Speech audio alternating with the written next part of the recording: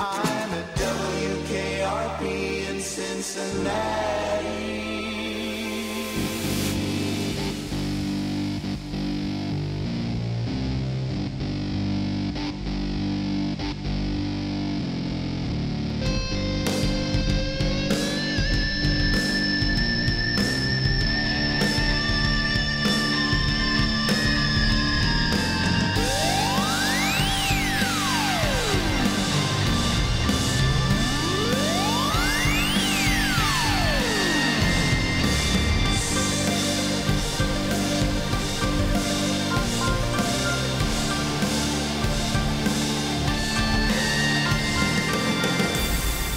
Hello, everybody. Welcome. Here we go. It's that time again. Matt Connarton Unleashed.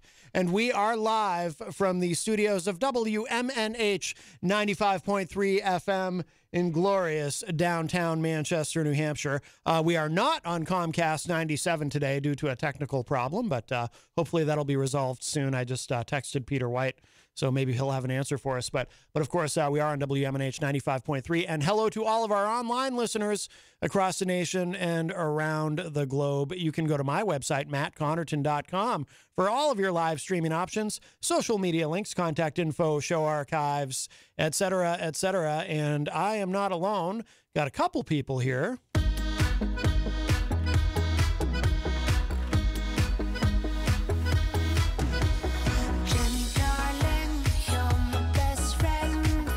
Hello, hello. Hello, how are you? I am present and accounted for. Yes, yes. And, should we go ahead and introduce this other person or make them wait? Oh, I think we should do it. Do it. Grab the bull by the horns. Make it happen. Oh, my goodness. That's a lot of pressure, but all right. No pressure. No pressure. All right, here we go. Good evening, and welcome to Easy's Playhouse. Easy, that's my boy. Hey, yo, Easy. Boy, you should have known by now. Easy does it. Tune in weekdays 4 to 6 for Eazy-G Unleashed, where we set aside labels like King of All Farts and Entertainment Reporter and discuss a wide variety of topics such as tank tops, goldenrod, Amanda McCarthy, and so much more.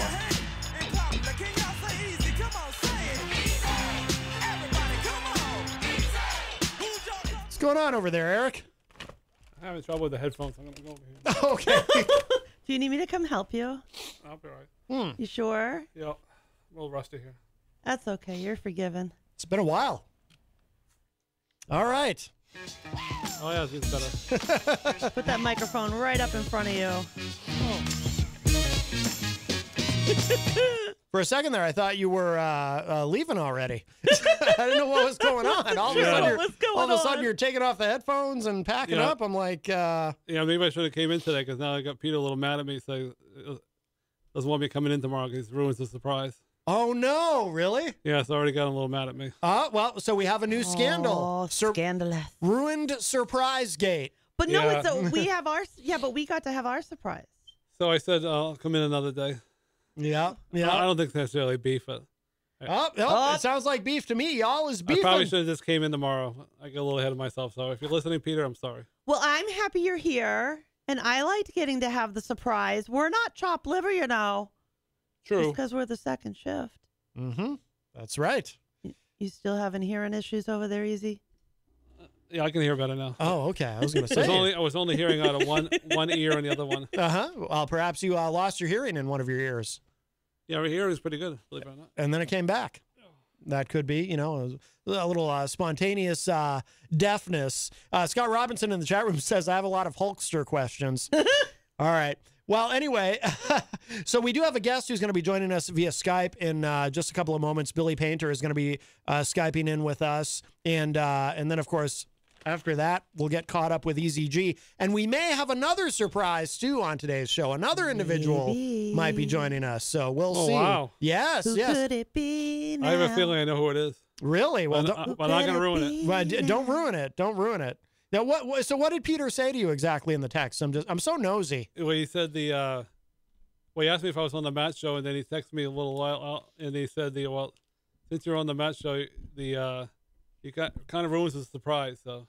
Oh wow, you blew it. Yeah, I should. Yeah, but yeah, I got ahead of myself. I should have just came on his show and then. it's hard to pull off 2 surprises in the same location, dude. Yes. Yeah, true. I got a little carried away, I guess. Your foray back into radio has already been Leave it to me to get mixed up with on my first day back. He's mixing it up already, folks. Yes. I didn't mean to, but Woohoo! those things happen, I guess. Mix it up. Ooh. Scandalous. Shout outs to Kyle Heavey, who just came and saved the day, and he's putting us on 97. Thank you, Kyle. Yeah, yeah. I texted Peter, and Peter just texted me and said Kyle Heavey is on his way to help you. So Kyle Heavey, of course, host of Off the Mark Sports here on, and a technician on WMNH. Thank you so much, Kyle. He fixed it. Thank you, Kyle. He fixed it. There we go. La-da-da-da. Kyle is the hero of the day. Perhaps I'll play that later by Metallica. It's a good thing I didn't leave like I was supposed to 10 minutes ago. I know. was able to help you guys out. So that kind of worked out quite well. That's never happened to me before. That particular thing where I couldn't get into that program, that has never happened to me before my entire time here. Maybe they're starting to fire Very, you. very. You should be concerned. Yeah, that's true. Maybe Wait a minute. they're trying to get. Maybe that's a sign they're trying. What have you heard, Kyle? Is that should I be worried? Is that a sign that they're trying to give me the heave ho? It's actually all my fault. So you cannot take any blame for that. It's all me. Wow. I had a nice time in Boston last week, and well, my phone is still down there, so I've lost everything. Oh no, I heard about that. Yeah. I lost everything, and so I had to get a new phone. It needed to get the Log Me In, which is the main app that we use for the Facebook Lives and everything like that. Yes. Here at Manchester Public Television, and to be able to film the games. Like tonight's big matchup between the Little Green and Crusaders, we needed to figure out why my phone would not connect to the new app. So we had to change one of the passwords. Oh, okay. And unfortunately, we did not think to come in here and change it up for you all. So okay. Yeah, because I've never that's the first time that particular program has ever asked me for a password. So yeah, I was like, again, it all comes back to me. They don't trust you with it. I'm not sure if it was in the cup holder. You know, one of those portable chargers that you have. I don't know if I have one on me right now. Portable, like the socket, plug it in the phone. Well, the wall. It's in my jacket upstairs. It's it basically holds like probably about 30 hours of charge. So you can just take your charging cord and put it into your phone. Yep. I thought that was my phone, so I got up and left, and my phone was in the cup holder, and then they never found it. So someone obviously took it, and hope they had fun. You know, my phone was a success, so it's probably worth $50. But it kind of has been a bit of frustration. I've loved it, and part of me has been like, you know what? Woosah, like I clear my head. Like I don't need all. I had that phone for 5 years. What did you say? Moose here? Woosah. Woosah. Woosah. Relax. Woosah. Woosah. That's a new term for me. Woosah. Did you get a new phone? Woosah. Say it over again. It makes you feel good. Woosah. Woosah? There you go. All together now. Ready? Woosah. Woosah. Woosah. Did you get a new phone, Kyle? Yeah, I got a brand new phone, but I only have like 30 numbers now, so it's kind of great compared to the 928 I had before. Wow. I had that problem. I had over 800 contacts. Yeah, between coworkers, celebrities, Red and Sox then they players. crossed over, like, and they like duplicated in the very beginning when you could first hook Facebook up. and all the Facebook listeners, I have not gone to Verizon to try to get the cloud fixed. I've been just kind of going with the flow of things. My life's been absolutely amazing. Like I can't say that I'm not going to let losing some contacts or pictures really ruin my it's all about living your life in the present, not looking back at the past of all these pictures that you had.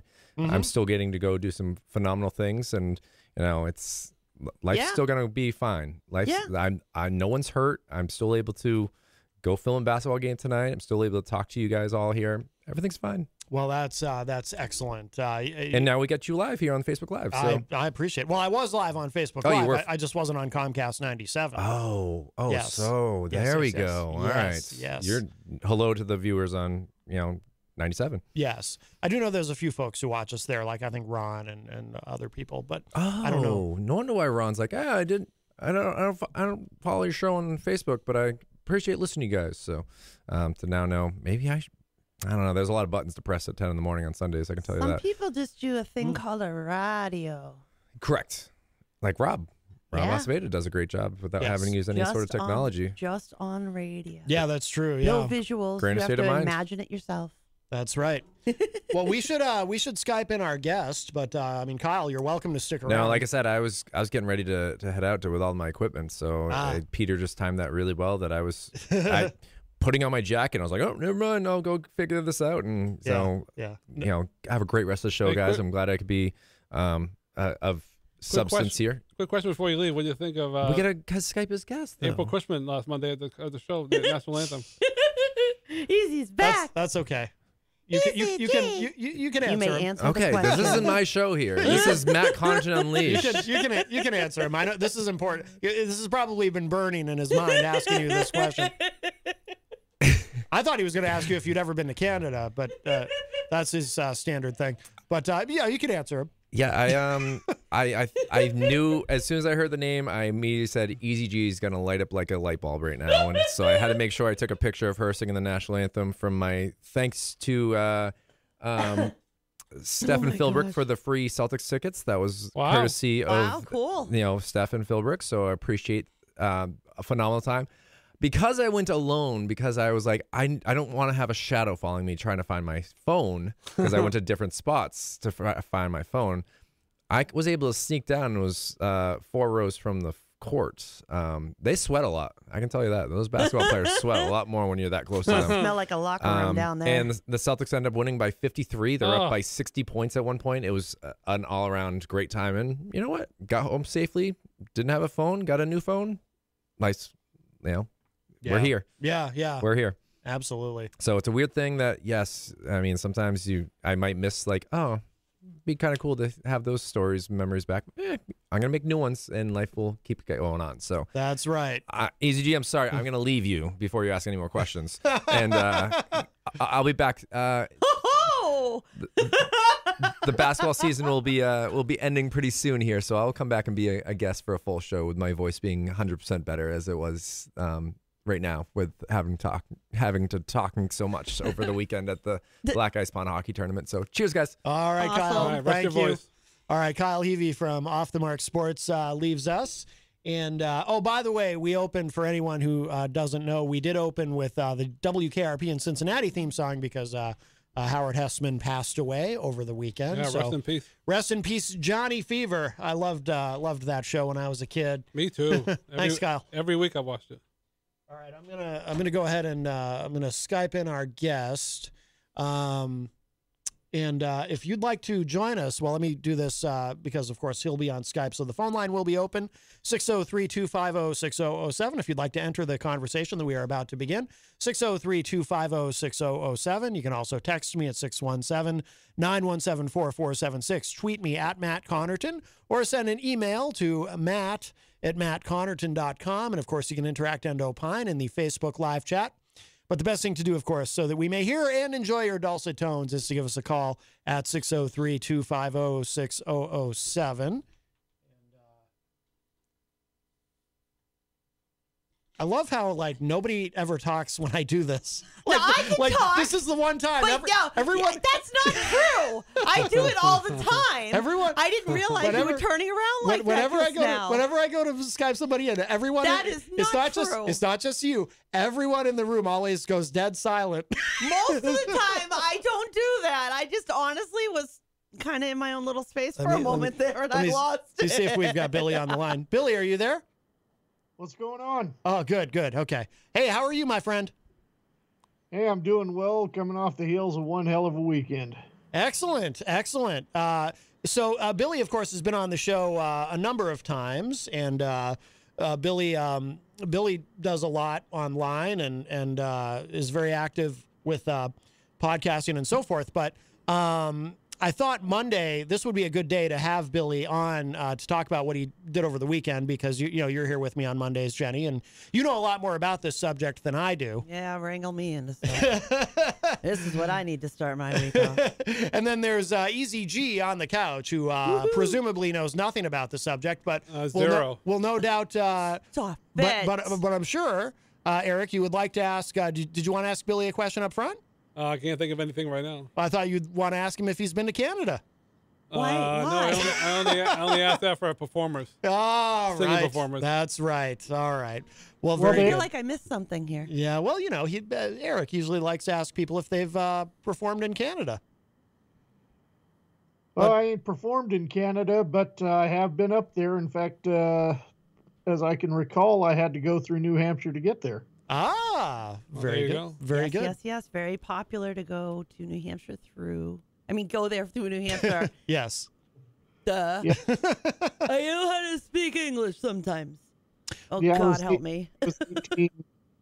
Took a trip up to Montreal, so. Oh, very nice. Very nice. I've been to Canada, but I've never been to Montreal. I only went to boring parts. I got to go there as part of a delegation from New Hampshire in a government thing. We were like, Oh, that's right. we were representing. That's right. Yeah. That was about Northern Pass, right? That was about Northern Pass, yes. Yes. Secretly, it was billed to us about it being more about border security. Like we went through the whole customs thing to see how both sides were and how they work and how terribly sad America's side is compared to Canada. And the next thing we knew, we're at the headquarters with the vice president telling us all about this and why we need to support it. Yes. So we shredded him. By the way, Nemi is in the chat room and says, wow, Skype call quality is great. Maybe I should try that instead of the phone. Studio side is hard to hear. Yeah, but of course, Billy's got professional equipment too, so that always helps. All right, Billy. So, what did you do over the weekend? What was your big weekend?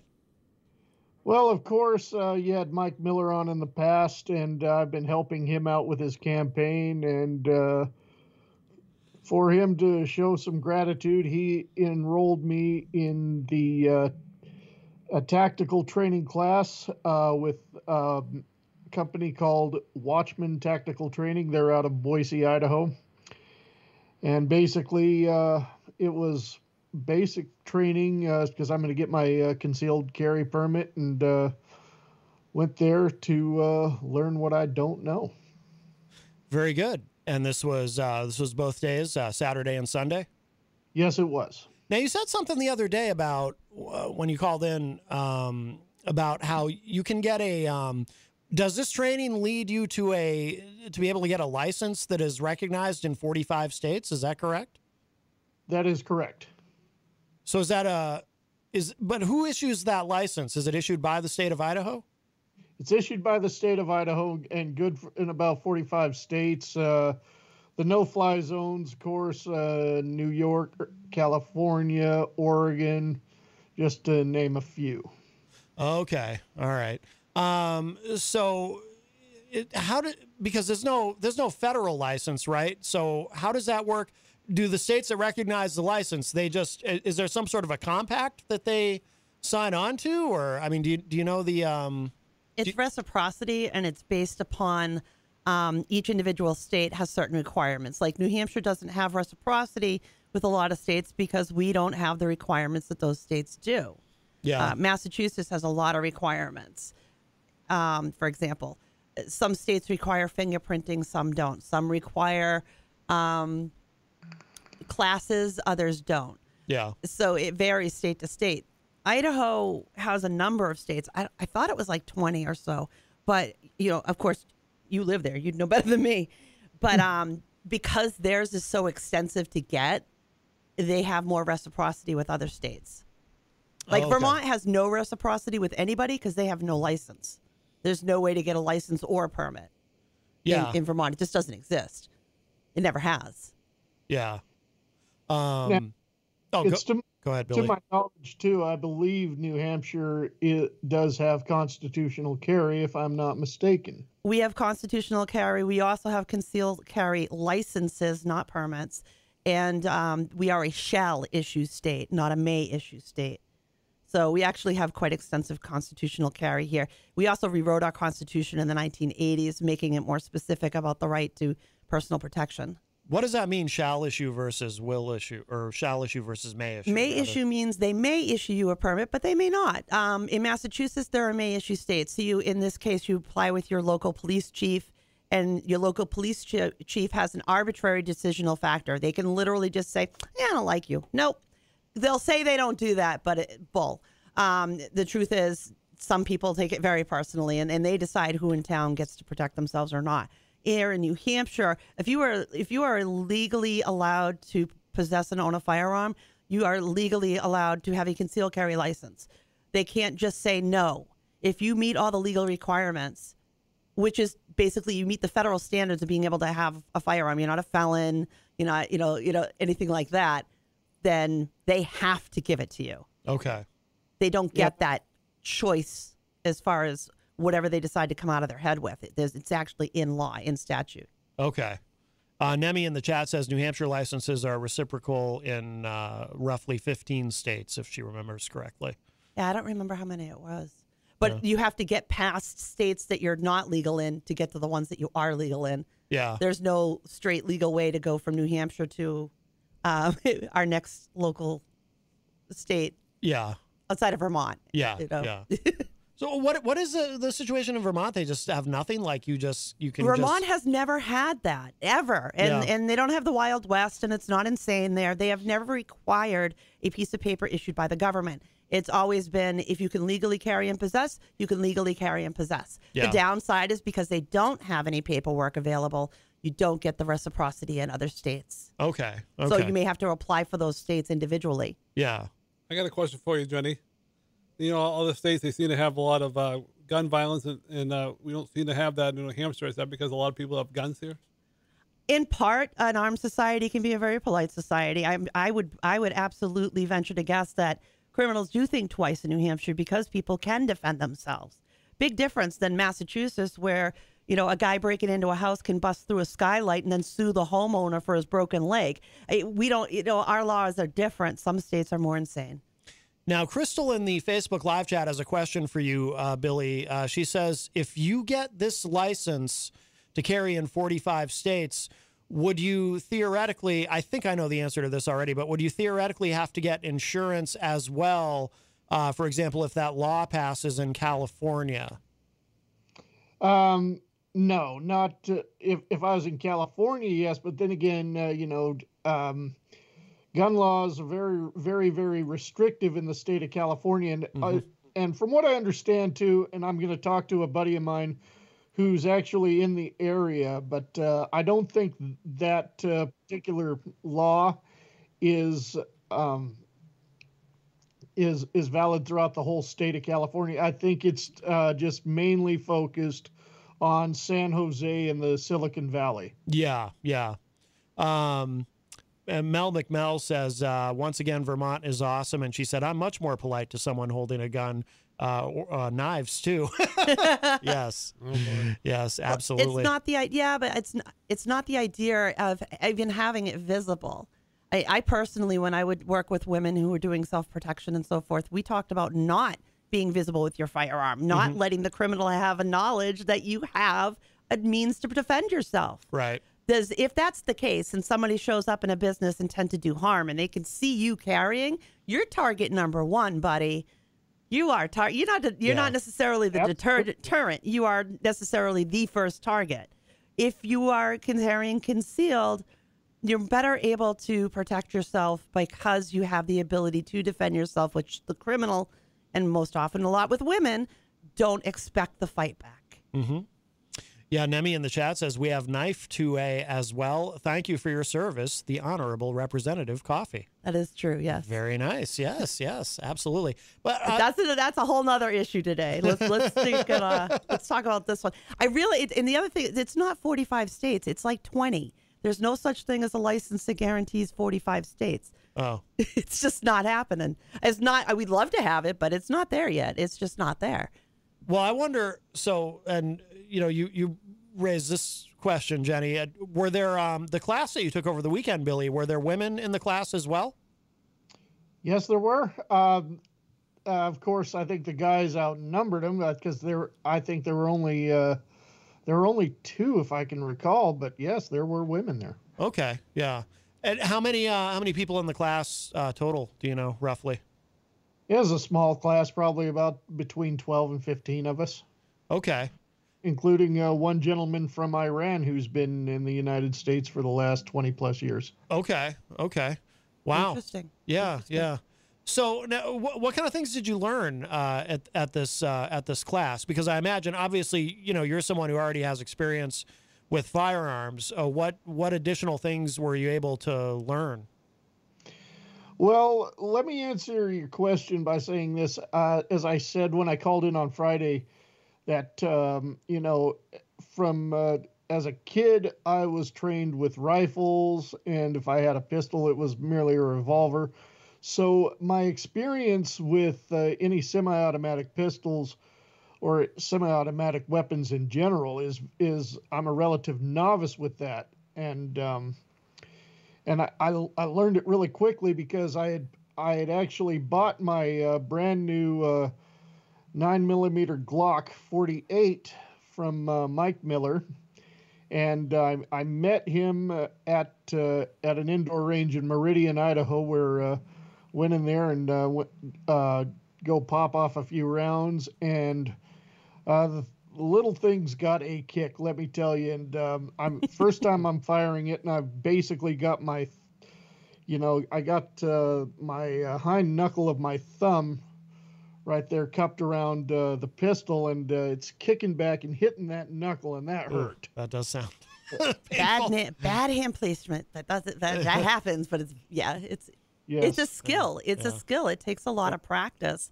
to pick up your firearm and being able to hold it correctly. It's so different from a revolver, which I'm so used to. And, then Mike showed me, put the meaty part of your hand against that part of the pistol, and it's not going to be so bad. And so I started making a habit of doing that, and I gradually got better with that. And, of course, the next day, the class started, and,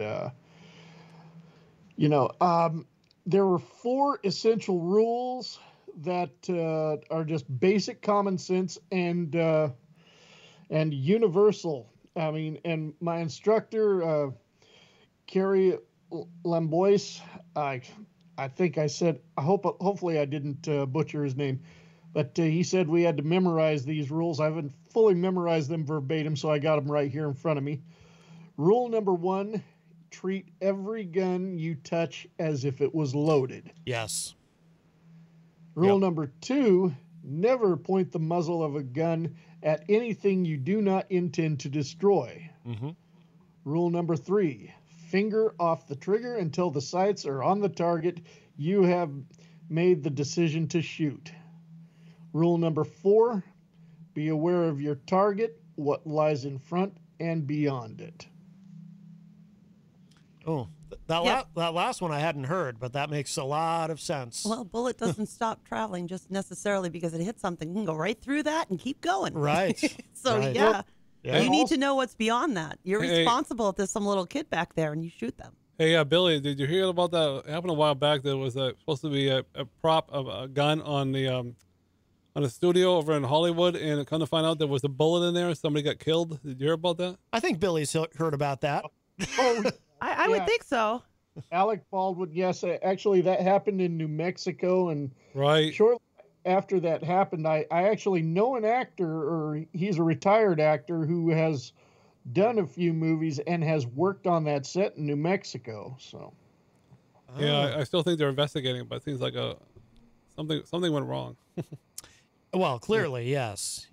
Live ammo on a set is wrong, period. Like, that shouldn't have even existed there. Yeah, it was an accident, obviously. But it should have never existed there. Somebody was doing stuff they shouldn't have been doing, because there never should be live ammo ever, even there, to get mixed up in the first place. The police are investigating, yeah. Oh, I'm sure. Oh, I know. Nemi was asking in the chat room if, I think it was Nemi who asked this, were firearms provided for the training, or did you have to bring your own? You had to bring your own. Okay. Gotcha. It's common here in New Hampshire that we actually, and it happens, of course, in other places. I'm sure it's there where you are, too. We will have training classes that are women only. No men allowed. And it's amazing what happens when you get a group of women in a room away from everybody else. And they learn everything from safety to how to clean it, how to take it apart, how to put it back together. Just all, and women become much more interested in their own personal protection when they're in a a place where they get to express that without a fear of being judged. Whether it's fairly or not, women automatically assume that the guys around them are going to judge them when it comes to their firearms or anything about it. Yeah. And I experienced that firsthand back in the early years. Did you? Yeah. Oh, yeah. First place we ever went, and I won't say the name of the place because I don't want to like say anything bad, but it was really, really early on. There was a small group of us. There was like maybe 6 of us at the time in the whole state that got together. And we went to a place where you can get your lane, but you can also rent firearms if you want to, and you can bring your own. So we had kind of a mixture of things going on there. But one of the girls is extraordinarily skilled, and she was actually helping to teach other people. And dude literally, like, she's a gorgeous blonde. Dude literally just like walks up to her, and she's got a cannon in her hand practically. And he's like, yeah, you want me to give you a little help with that, honey? She threw him daggers like I could never believe, and then proceeded to shoot the face out of the target. He walked away and didn't bother us again. But that's one instance. There have been other instances where you get some dumbass.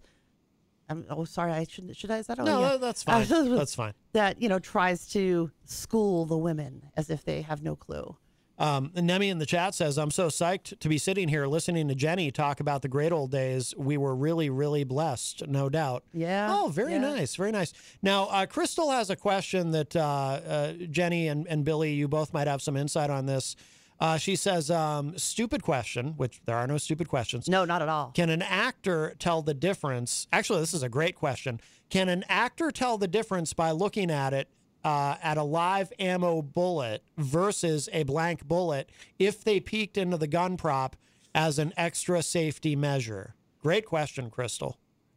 Potentially, if they're trained. Yeah. Yeah. But I'm sorry. Go ahead, Billy. Go ahead. I mean, that's one of the things we were taught in the class I was just in too. Is you treat every gun as if it was loaded. That means you check it, you point it in a safe area, and it's a revolver. You open that gate or pop out that cylinder, and you make sure of it.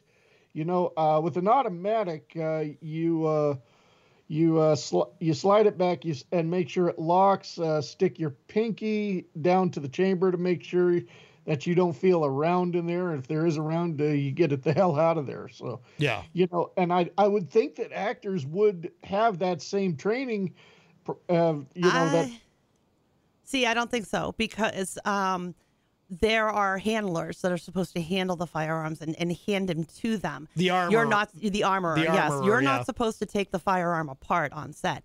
But there were so many things I think that they did wrong in this, in that he describes it as a situation where he's showing them what he's going to do, and he pulls the hammer back. And nobody had it, and that bothers me, because I believe that it's very likely it was like a hair trigger situation, because he pulled that hammer back, that he just it wouldn't take much at that point. But they might know the difference of what they look like, but they're not the ones that are clearing it or getting it ready for. They're told what to do. And the armorer, right? She said, when she hands the gun to Alec Baldwin in this case, and I assume this is standard procedure in these instances, I don't know, but she says cold gun, or announces it, right? She yells at cold gun. They're supposed to, meaning that before the actor, right when the actor's going to get handed the firearm, they're supposed to announce if it's cold or hot, cold being not loaded.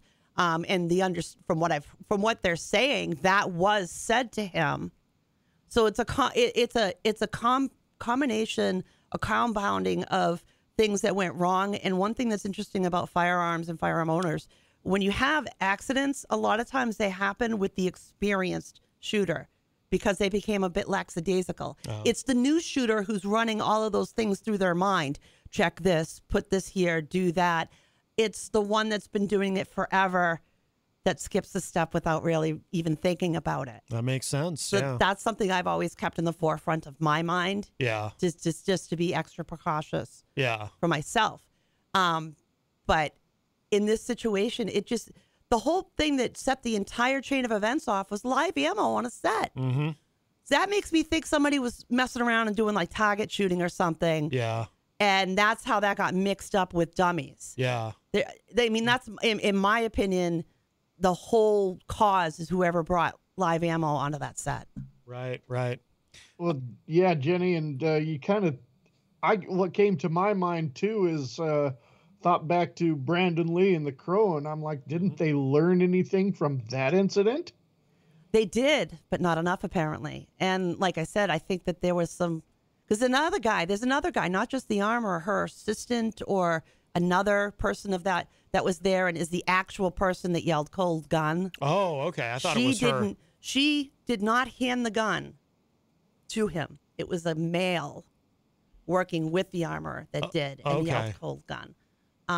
So who put the live ammo in there? Who loaded the gun with a live ammo and didn't notice it wasn't a dummy? The live ammo is the root cause of everything that went wrong. And they shouldn't have any live ammo on any scent, anywhere, anyhow. There's no excuse for it. None. Zero. No reason. Nemi says she believes it was deliberate sabotage. Really? It's possible. It is. Is it possible? Yes, absolutely. We don't know. Yeah. I mean, how did that live ammo? Now, her dad, the armorer's dad, I think actually makes that accusation that they believed it was sabotage. Yeah. Yeah, very well could be. Very well could be. Hopefully someday we'll know. Shannon McGuire in the chat room says, my 70-year-old mother, strong and healthy, both mentally and physically, took a firearm safety course and owns her own firearm. Very good. Yep, the women that started years ago the organization that I worked with, which was the Second Amendment Sisters, were grandmas. Yeah. They were grandmas that did not want the Million Mommers to represent all women in the United States. Okay. And then Dr. Susanna Huff was, of course, involved, and it went on from there. Yeah.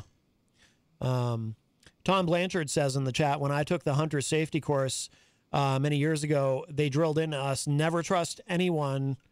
Never trust anyone and always check for yourself. Yep, absolutely. Yeah, never ever. That's a basic training. You never take somebody else's word for anything. Right. Anything. And even if you've checked it and done it yourself, you still never point a gun in the direction of somebody you want to see dead or an animal dead or anything like that. Always point in a safe direction. I don't care if you checked it 15 times. Still do it in a safe direction. It's muscle memory. It's a good habit. And it helps to cut down on accidents if that's what you make is good habits with your firearm ownership. By the way, I see a new name in the chat, Flaka Rivera. Can you guys mention the missing girl from Manchester, New Hampshire, Harmony Montgomery, please and thanks. Yeah, we'll look for an update on that. We'll do that in the next segment. Absolutely, thank you. We will. Nemi says not a lot of developments to report, unfortunately. Billy, was there a lot of law enforcement there? Is that I would imagine that's. I'd imagine there's law enforcement folks who take part in training like this that you were at over the weekend. You know, it's funny you mentioned that. There weren't really anybody there that were training to be police officers. These were basically, I myself and other civilians there just learning basic gun safety there. But the training I went through was exactly how they train a lot of police officers, I believe, with the Boise PD. The drill of the draw, as I call it. Because we were being taught a specific way to draw our gun if we had to, sidestep, how you pull the gun, and I got to tell you, it was a bit rigorous for me because we were outside Saturday morning and it was freezing, and my arthritis just started kicking in. So it wasn't easy for me at that moment, but I just kept pushing through. Luckily, the sun was shining and it started to get warmer throughout the day. Yeah. But my arthritis was starting to hinder me a little bit, and I'm standing there, and I'm in a frozen position, and I'm hurting, but I'm just maintaining, going going forward with everything, and of course, Dang, dude, don't you have indoor ranges with heat? Yes, we do. Yes, we do. But my instructor, Kerry LaFamboise, that's his name. He already emphasized how reasons why he didn't like it, indoor ranges. But I'll tell you what, because I was having a tough time with it, and then of course I'd start feeling the pressure. When it was time to fire, I wouldn't squeeze the trigger. I would yank the trigger, and I would be off target. But this is what's really interesting, is what made a big difference is, you know what? I think my coat is limiting my mobility. So I'm going to take it off for the draw. I did that, and that I improved like 85, 90%. Ah, interesting. It's practice to draw. It's something that you need to practice. It's something you have to continue to practice. So it is muscle memory. So you can deal with if you've got where your clothing is. Like I used to, I had a revolver that had a shrouded hammer so it wouldn't get stuck on my sweaters, for example. But it really does all come down to practice. When you stop doing something, you're not so good at it anymore. Yeah. And shooting, just like any other sport or habit or training, that's what it comes down to, is that training and that memory. Yeah. Because in the heat of the moment, if you are in a situation where, I thankfully never had to pull my firearm on anyone, or haven't had to do anything like that to anyone ever in my life, and I hope I never do. But in that heat of that moment, you get what's called tunnel vision, and you get very, very. You're going to be scared. You're going to have fight, flight, and fear going on, because that's what your body's going to do. Heart rate goes up, pulse goes up, everything starts to get tunneled. That it's hard to keep track of everything that's around you, behind you, or see beyond the person. That's a real thing. So in those moments, if you don't have that muscle memory, if you haven't done that training, is when you can actually hurt yourself rather than help yourself in a situation, or hurt others. Yeah. If carrying is a responsibility, it's not just about you. It's about the people around you. Yeah. And you need to be safe. You should. I always recommended classes. We don't require them here, but a basic handgun class is good for anybody. And here in New Hampshire, that encompasses all the things that you're talking about. And we usually also have a law component where a lawyer will come in and talk about the gun laws in the state and what is okay and what is not okay, and what's brandishing versus, what says you don't, to keep you on the right side of the law, to make sure that you understand what your responsibilities are as that gun owner, and act appropriately in public. Yeah, no doubt. What was that? Was that talked about at all, Billy? Jenny mentioned laws and all that.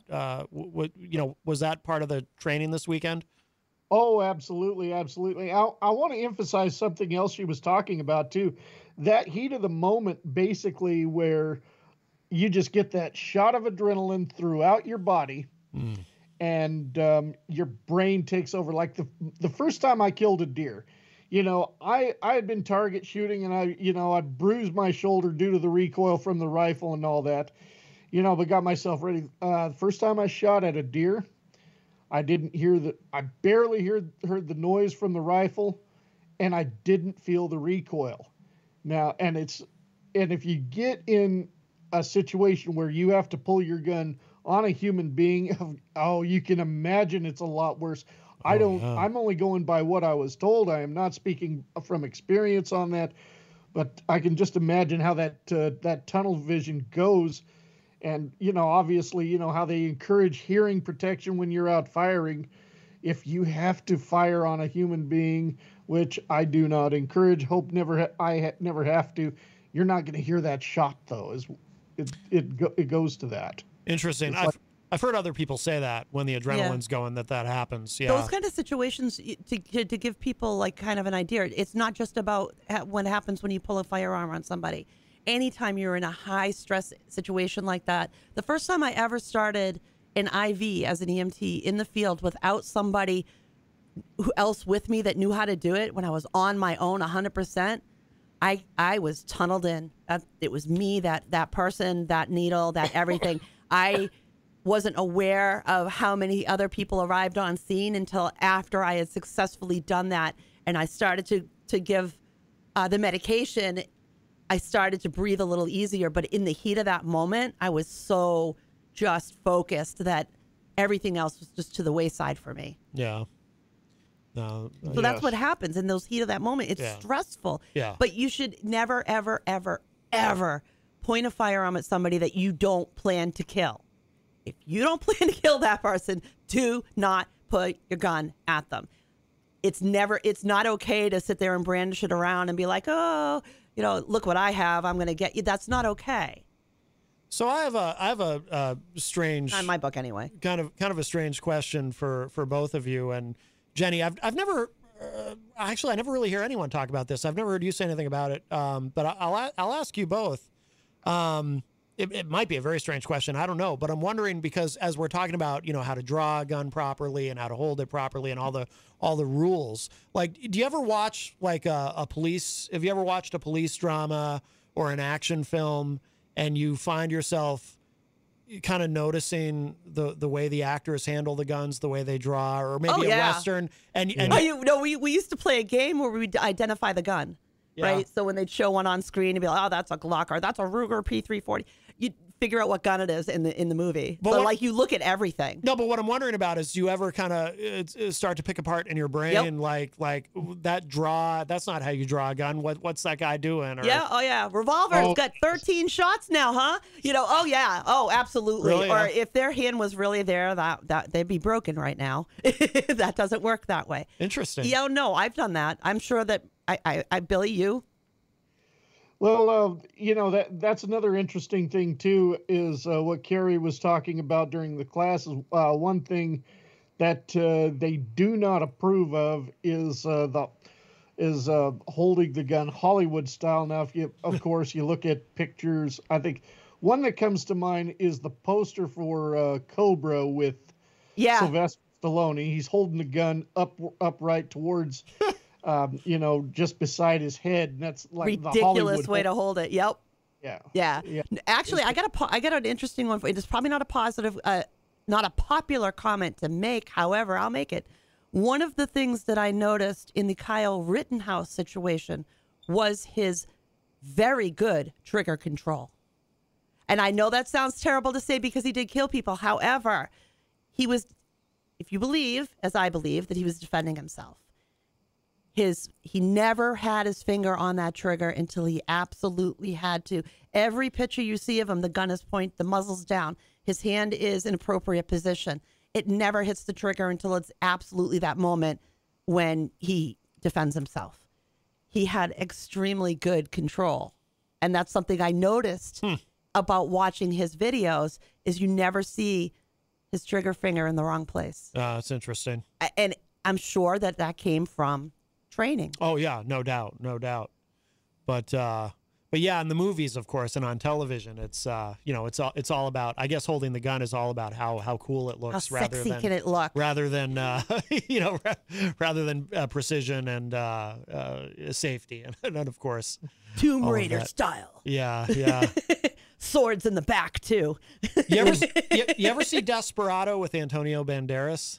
Yes. Oh yes. Yeah, and that's like, I know far less about guns than either of you do, but I remember watching that movie and thinking, this is like, it's almost like he's doing ballet with those guns, and it's it looks cool on screen, but it's not realistic at all. At least I assume it's not.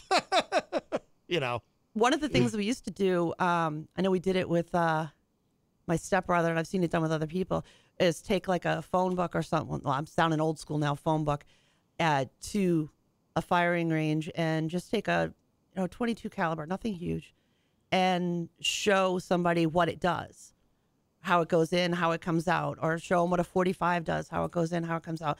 So you see more something that shows you a little bit more realistically than what you see on TV, where somebody takes a shot and he's like, oh, I'm walking around and shooting. No, you're not. No, you're not. Right. You're hoping somebody like me shows up and saves your butt. That's what you're doing. Yeah. You're not walking around shooting nothing. Yeah. Or the never-ending gun. That's my favorite. Yeah. It never runs out of bullets, ever. Yeah. The revolver never runs out of bullets. And for those who don't, revolvers can't hold that much. It's like 5 or 6. Some of them 4.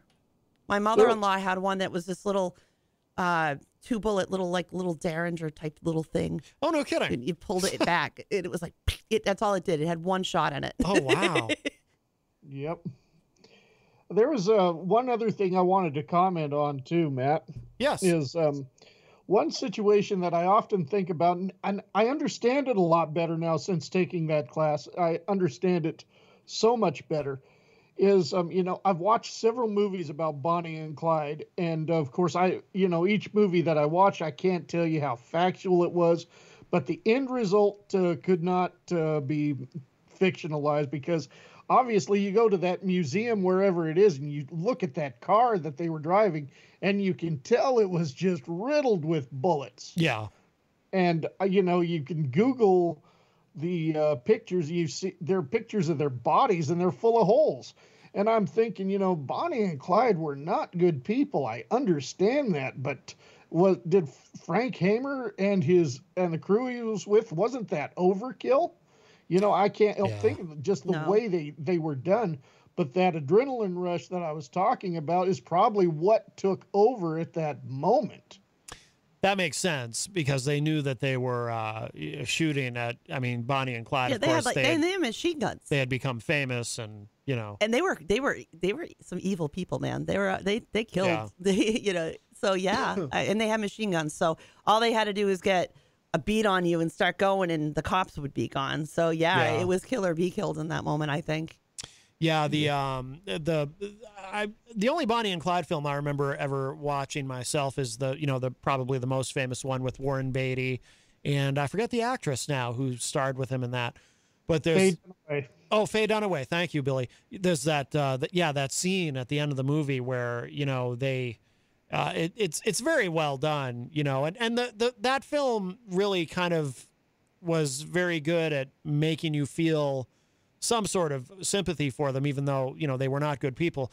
But that scene where it's about to happen, they're about to die, and that close up shot where they look at each other like, oh, this is it.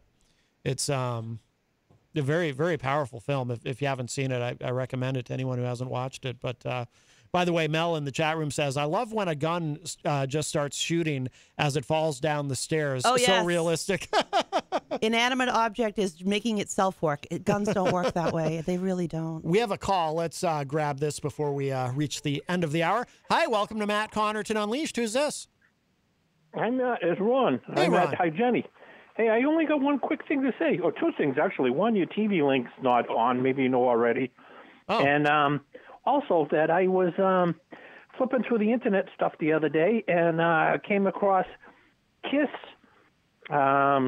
Shouted Out Loud, the movie. And I thought, geez, I wonder if you'd ever seen it, because it was really good. Oh, there's a million of those Kiss mini documentaries on YouTube. Yeah. I think Matt's seen them all, to be truthful. I'm sure I've seen them all. I'm sure he's seen like all of them. Okay. Well, there you go. I was just thinking, in case you hadn't, I'd just pass on the info. All right, Ron. Thank you for the call. All right, brother. All right. Bye-bye. All right, bye-bye. There's a discussion in the chat room. I think it's good to mention this about Kyle Rittenhouse and the firearm that was used that he had in that and that he killed people with. Yeah. He actively petitioned the court not to get it back, but to be able to destroy it. That gun should it go public, I'm sure would be worth a ton of money on the market. Let's face it. People buy macabre things. Mm-hmm. People keep things that are nasty. I mean, that's why we can do genetic testing on some incredible executions, because we still have blood samples for them. Yeah. But the guy that actually bought the gun, I think wanted to get it back and claim ownership. And where Kyle was found innocent, he would have a leg to stand on as well. The judge actually did side with Kyle and agreed to destroy the firearm. So it's not going to be able to go out there into the market and become some kind of macabre piece. It is going to be destroyed. And I really think that was commendable. Not commendable, I shouldn't use that word. I think it was the right choice. Yeah. To not allow something to become glorified. Yeah, no, I think that's a good insight. Even if you're all in with Rittenhouse, you don't want to glorify something. I like can that. understand why he wouldn't want it either. I think that makes sense. So, what do you think, Billy? How do you feel about that? If somebody was to take that firearm and put it up on the market, I think it's like a big slap in the face, because obviously we're not Kyle Rittenhouse. We don't know how he felt about doing what he had to do. Just like when Bonnie and Clyde were killed. They brought that bullet-riddled car through the middle of a town, and people were running all over it. Mm-hmm. One lady ripped a button off of Bonnie's blouse, and that button later sold for today. Somebody recently bought it, like within the last 10 years, for like thousands of dollars. Yeah. And I think that's ridiculous. So I think it's a great thing that weapon was destroyed. Yeah. Absolutely. Yeah, definitely. Well, Billy Painter, my friend, we're actually at the top of the hour, so we'll start to wrap up with you. But was there anything about your training this weekend that you wanted to mention that we didn't get to? And of course, I want you to give them a plug. Absolutely. It sounds like it was a great place and a very positive experience for you. Yes. So it's a Watchman Tactical Training. You just type that into Facebook, and you can go there, and you'll find the website. And Gary LaFamboys, he doesn't just do pistol training. He's got other forms of self-defense that he teaches over at Rhino Jiu-Jitsu, which is run actually by a good friend of mine by the name of Keith Owen. So if you're in the Boise area, you want to learn some extra self-defense. He's the man to go to. And just a couple other things I just wanted to mention that I had learned too, that just makes complete sense.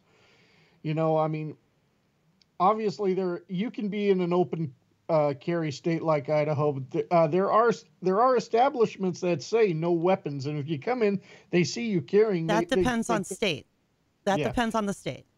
But also the establishment can prohibit you from coming in. Yeah. In some cases. Yeah. So if New Hampshire's very different. I'm sorry. If you walk into a store or something, they can ask you to please, go put your weapon away or something. Yeah. And just because you can carry a gun doesn't mean that you have to at all times. And if you go into a bar, I strongly recommend, and it doesn't matter whether or not you're drinking, do not take your gun inside of a bar. Yeah, period. I'm going to totally disagree with you on that one.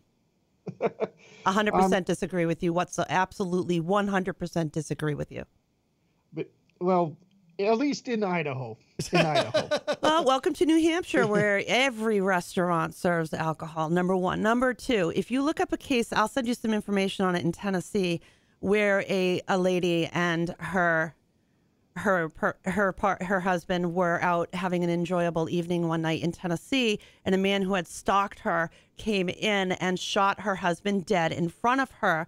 And she was legislated out of her right to be able to defend herself in that establishment simply because they served alcohol, though she was not imbibing. Had she been able to keep her firearm with her, it's questionable whether her husband would have died. However, that led to massive law change across the country, starting in Tennessee.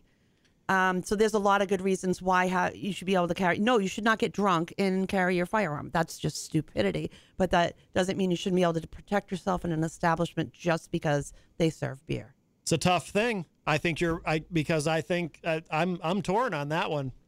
I could go either way with that. I understand what you're saying, Jenny, but I also understand the impulse to say, you don't necessarily want to bring a gun into a bar, because if you get drunk, now you're now you're drunk with a gun on you. You know what I mean? Let me clarify that a little bit more for you. And most people don't have the discipline to say, well, I'm carrying a gun, so I'm just only going to have one drink, and then, you know what I mean? The only people who follow the law are the law-abiding, not the criminal.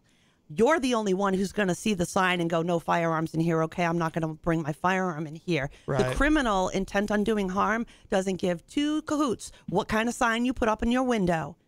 They don't care. Right. So when it comes down to you or the criminal and who gets to walk out of the store alive, That's, I guess, whether or not you can defend yourself. No, I know. But in some cases. But on the other side of that, someone who, the average person who might be carrying a gun into a bar isn't necessarily going to have the self-discipline to say, I'm not going to get sloppy drunk because I have a gun on me. And next thing you know, I think that's very irresponsible to you to say. Is that not what people do when they go into an establishment and drink and then get in their car and drive? Oh, yeah.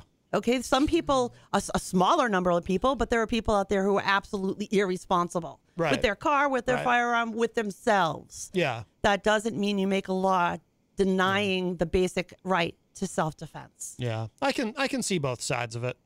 I can see your side too. I mean, you disagree with me all you want, Jimmy, but I can understand what you're saying. So I will share with you off here, and I'll post it up on Unleashed as well. Some information about that Tennessee case I was talking about, and a great book that you can read about what happened there and why the laws changed. Before we wrap up, let's just grab this call. Hi, welcome to Matt Connarton Unleashed. Who's this? Hi, Matt, Ron. I'll be real fast. Yeah. I would feel a lot safer if people did not carry guns inside of a bar.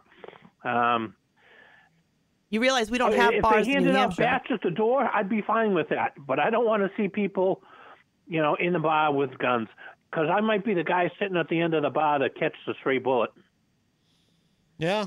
I hear what you're saying. However, remember, we don't have bars in New Hampshire. We only have restaurants. Bars are illegal in the state of New Hampshire. You have to serve 4 courses of food in order to serve an alcoholic beverage in New Hampshire. So to say that means no restaurants as well. Are you comfortable with telling people really they can't carry anywhere? The word bars. So I mean, there are places in New Hampshire, like the 99 or something. They have a bar that is U-shaped that houses a lot of people. So, who cares if it's not a bar? You're denoting the difference between sitting at a high-top table at a bar versus sitting at a table in a chair?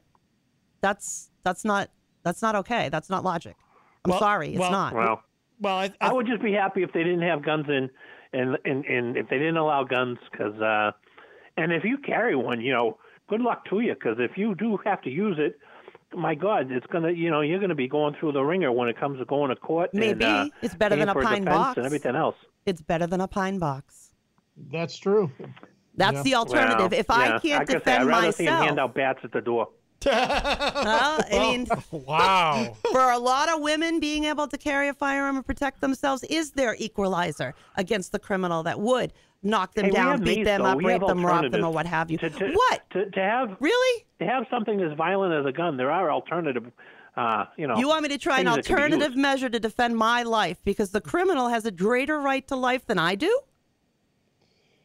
I think there are alternatives to guns, and if you're going to go into a bar and you had mace or something, it'll do the same thing. Mace does not work on everybody. It absolutely does not work on everybody. That is absolutely untrue. It can be effective, but there are very many cases of people who are strung out on drugs and they were not affected by it whatsoever.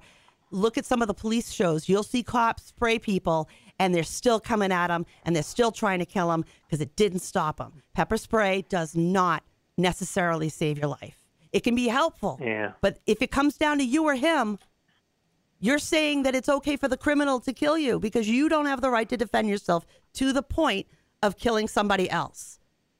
Well, I mean, unless how's he going to kill you unless he has a knife or something? I don't know how. If they didn't allow guns inside the bars, that's not true. His opportunity to kill you is really reduced. We had a young lady just airlifted yesterday off of a snow sled who apparently got an extremely bad spinal injury and had to be airlifted, and at the scene wasn't able to move their legs.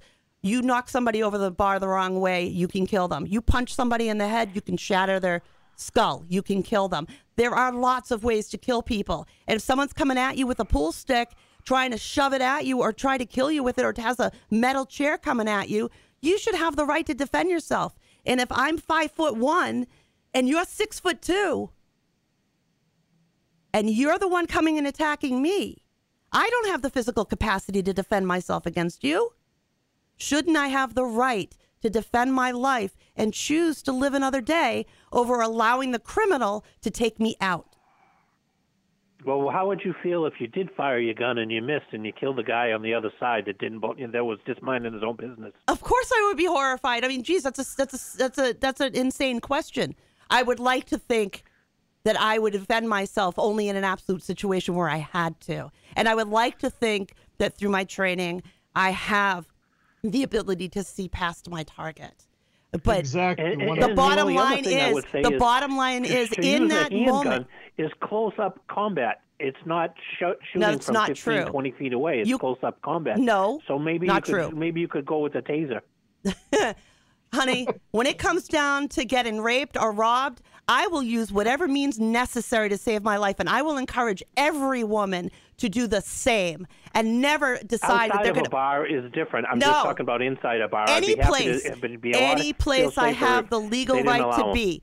Any place I have the legal right to be, I have the legal right to defend myself. I don't care if you're a restaurant, and I'll tell you, there's no such thing as a standard bar where you go in and that's all people are doing is sitting at the bar drinking. There are restaurants in New Hampshire. We don't have bars. They're illegal. We're one of 7 control states. So we need to say the right information. But I will never in a million years tell a woman not to defend herself because she goes to a restaurant. Like not the issue at hand. The criminal in your book has a greater right to life than I do if they're in a restaurant. And I don't agree with you. Nor will I tell anybody else that I would agree with that line of thought. I'm sorry. I love you. But on this one, I'm adamant. Adamant. Okay, that's cool. You got a right to. Even if you're wrong, that's okay. I will be more than happy to prove later how right I am. I'm glad I'm not there. I might get shot. Not even close. Nice try. Nice try. All right, you guys. Be good. Take care. All right. Thanks, Ron. Bye-bye. Read from Louise from the Legislature by Dr. Susanna Huff. There's one great example right there where she got to watch her parents die in front of her and were legislated out of the right to defend herself, and how she ended up changing the laws in Texas and going on to be in the legislature. And I will get that case from Tennessee. I'm sorry. I apologize that I can't remember her name off the top of my head.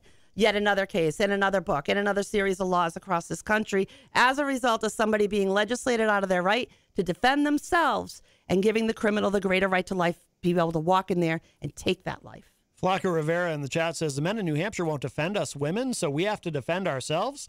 That's a crappy answer there, Lady Jane. I disagree there. We, individuals. Eazy-G on the couch over there, he'll defend you. He's got a couple of guns, if you know what I mean. What are you going to do, carry a guy around in your back pocket? You know how to defend yourself. His guns are pharmaceutically enhanced, of course. All right. Boy. Him and those, there go the steroids again. These stories have got me a little, a little nervous? All right. A little bit, yes. All right. Billy, we've kept you a long time. You've been very generous with your time. You have the floor, sir. I'll let you finish plugging that place and anything else you wanted to mention. And please plug your show, too. Yes. So first off, I want to give a big shout out to Carrie LaFamboise and, the other instructors, Randy and Taylor. You guys were phenomenal. And it was worth, I could have taken the similar course here in Twin Falls, Idaho, but it was worth going 120 miles west to go ahead and take this course. Much more worth it. And so Watchman Tactical Training on Facebook. That's who they are. If you're listening, you're in Idaho, I highly recommend them. Outlaw Radio, this coming Saturday, I will be joined. I had a live discussion with Mike Miller at his humble abode there in Caldwell, Idaho, and we had a little sip of whiskey and had a great talk. Got to meet his wife, got to meet his kids. It was fantastic. Yeah, that's coming up this Saturday on Outlaw Radio. Plus, I will also have my good friend Jericho Green.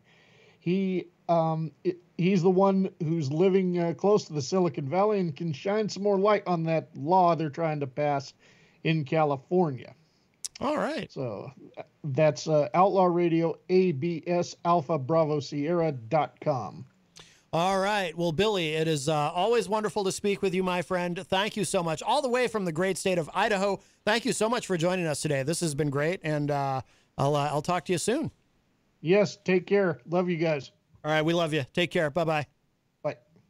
All right, Billy Painter. And no, that was a great discussion. And like I said, I'm glad you were here for that, Jenny, because you troublemaker. Because you know so much more about that than I do. I've only even shot a gun on one occasion. Really? Yeah. Really? Yeah. Why, Matt? I wasn't that into it. Well, because when I used to do that show, I was a co-host on that show, Rock, Paper, Hand Grenades with Gary Hopper. Right. And he and a couple of other folks, Ross Terrio was there, and I think there was one other person there. I can't remember. And, went out to Gary's. Gary really wanted me to shoot a gun because I'd never shot a gun. And, and it was all right, but it wasn't, for me, it wasn't like. Was it a shooting range or something? No, it was just out at his house, little. That doesn't sound too safe. Yes, it is. I had a berm in my backyard when I had my house. Yeah, it's out in the woods. I shot in my backyard all the time, but I had over 5 acres, so I was safe. Yeah. All right. Well, in the state of New Hampshire, you just can't shoot next to somebody else's dwelling. I think it's 200 to 300, whatever. I don't know anything about guns. That's way over my head.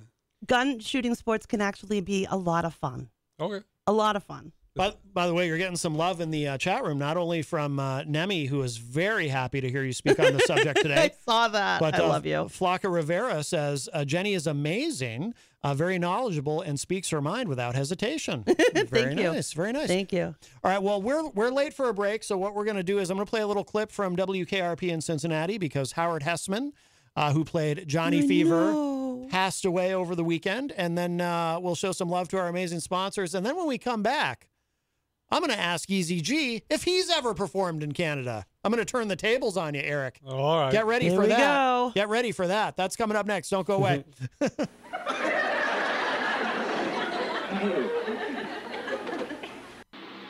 So don't worry about you having egg on your face, Eric. That's being a little selfish. You hear what I'm saying, man? You hear what I'm saying? See you tonight at the Taste of Downtown, my friend.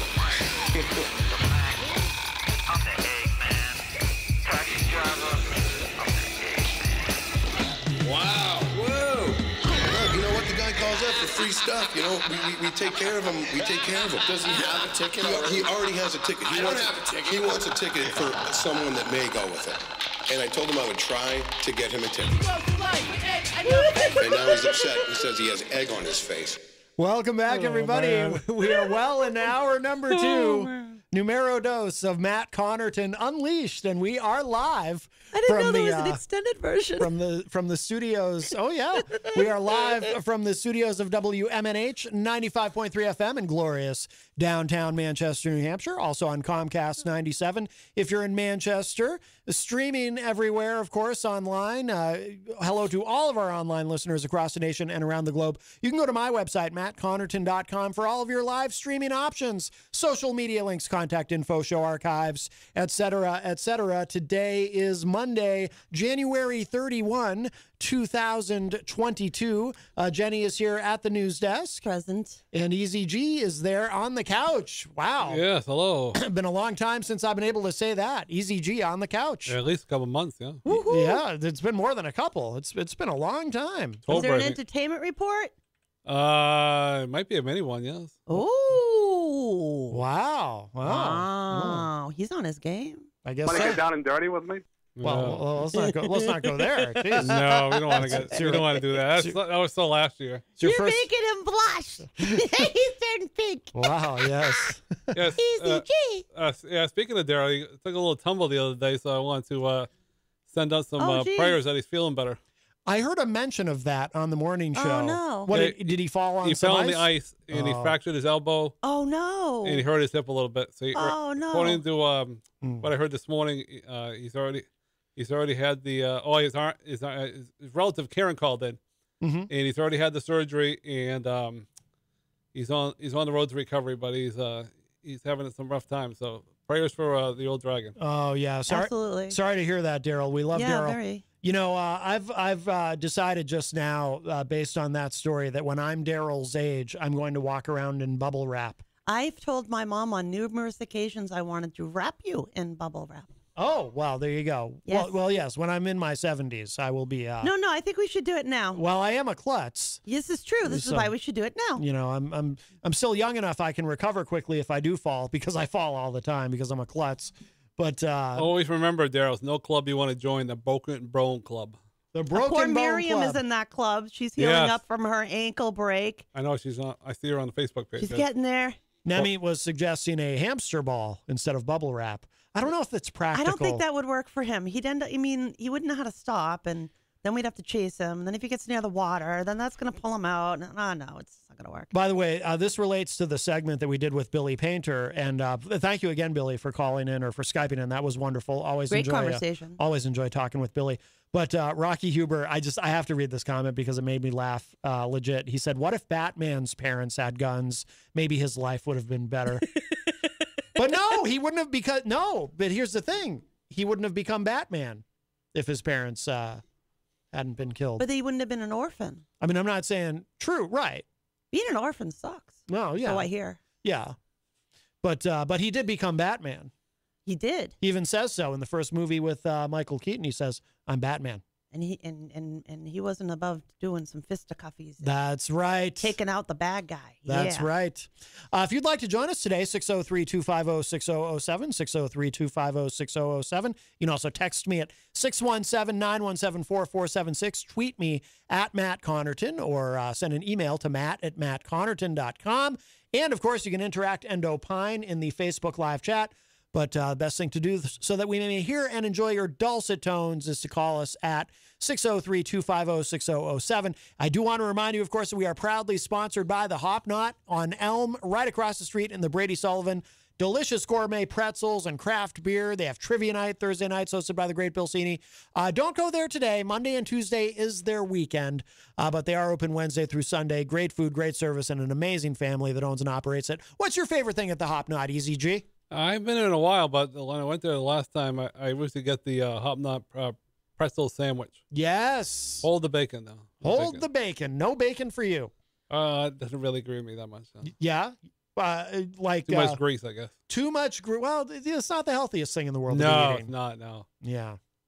What's your favorite thing there, Jenny? The Mac Attack. Ah, yes. With the pickles. My heart belongs to the pretzel pizza, of course. Yes. Yes, the pretzel pizza. Of course. Absolutely. So I found an article for us on Harmony. Oh, good. Yes. Good. So this is just a couple of days ago. Investigators released new details this past Monday, meaning last week. Sorry, guys, about the search for missing 7-year-old New Hampshire girl Harmony Montgomery. The New Hampshire Attorney General's office said the investigation to date has narrowed the window of Harmony's disappearance to a period of under 2 weeks in 2019. Investigators had said previously that she was last seen in October of that year during a Manchester police call for her service at home. Last time she was seen, of course, was between November 29th, 2019 and December 10th of 2019, according to the Assistant Attorney General. The District Attorney's Office said police have since learned that Harmony's father, Adam Montgomery, and her stepmother, Kayla Montgomery, were living together with Harmony and 2 common children at 77 Guilford Street, where they were evicted on November 27th, 2019. Please remember, folks, the people living there now are not the same people. Multiple people reported seeing Harmony with Adam and Kayla in the following days, but between December 6th and December 10th, they had only their 2 common children with them and not Harmony. She's, quote, "She knows what we are going to learn as the investigation continues," end quote, O'Neill said of Kayla Montgomery during her bail hearing on Monday. For this reason, investigators said they believe Harmony disappeared sometime between November 28th and December 10th of that year. Of course, they're asking people to keep their eyes out. If you see something, say something. If you know anything, please say something. They also mentioned that their witnesses had reported that during that time, Adam, Kayla, and the children were homeless and living out of cars, possibly in the north end of Manchester, New Hampshire. The Attorney General's office said in a press release, one of the cars was a silver 2010 Chrysler Sebring, and the other a dark blue 2006 Audi S4. Investigators released stock photos of those cars, but said the actual condition of the cars in 2019 was worse than the pictures, and the Sebring's real license plate was askew. They're hoping that will jog somebody's memory in terms of if you remember seeing that vehicle or seeing the vehicle somewhere in the city or somewhere else, to contact the Manchester Police Department. Of course, they're reiterating that they're fighting against bail, and just how horrible this is. As is now, the tip fund is up to I believe it's $150,000. Wow. For any information that leads to finding her, and hopefully somebody out there knows something. Somebody does. There's a 24-hour tip line specifically regarding this investigation, which is 603-203-6060. 603-203-6060. We all need to find her. And I hope somebody out there gets a conscience and calls in and says what they've saw, because there's no way this child went missing without somebody seeing something. Right. I firmly believe that. Somebody knows something out there. Yep. Be the one that comes forward. Let's bring this kid home, huh? Absolutely. I know I heard on the news the other day that they solved this cold case, was like 20 or 40 years old, but they found out that the person that did it is no longer with us, but they did solve it, even though it was a long time ago. New Hampshire has a very active cold case division. Right. There are a lot of good police detectives and officers out there that are still working on missing cases. And I don't want Harmonies to become that one that just lingers on. I really have hope that we as a society, somebody gets together, somebody's got some answers, and those clues lead to finding this child. Oh, I agree. The somebody knows something out there. The police commissioner was on Channel 9 the other day, said somebody knows something. Yep. Like, I don't know if you were saying on the radio the other day or something, but sometimes money talks. So when the total gets to a certain amount, the person's going to say, hey, I know something. Crazy as it might seem, sometimes the money has to go higher for someone to speak up.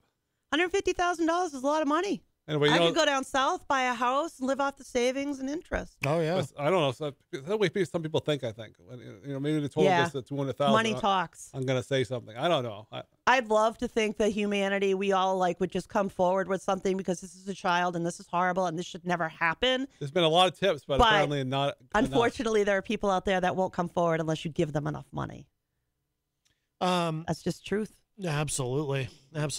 Well, listen, we've got a little bit of time left. Let's. I'm ready. I got a big question for you, Eric, and it's not the Canada one. All right. Here's my question for you, my friend. Eazy-G, Eric Gagnon. What's been going on? Where have you been? What's happening? Are you the all other right? day I was on probably on the phone too much these days. I got to cut back. But it's funny because my phone always says has a calendar of how much time you spend on your phone, and I'm spending way too much time. So why? What do you mean? On your phone? Well, it has a weekly thing on how much time you spend on your phone. It has a graph. Why is it bad to be on your phone though? Because I should be doing other things.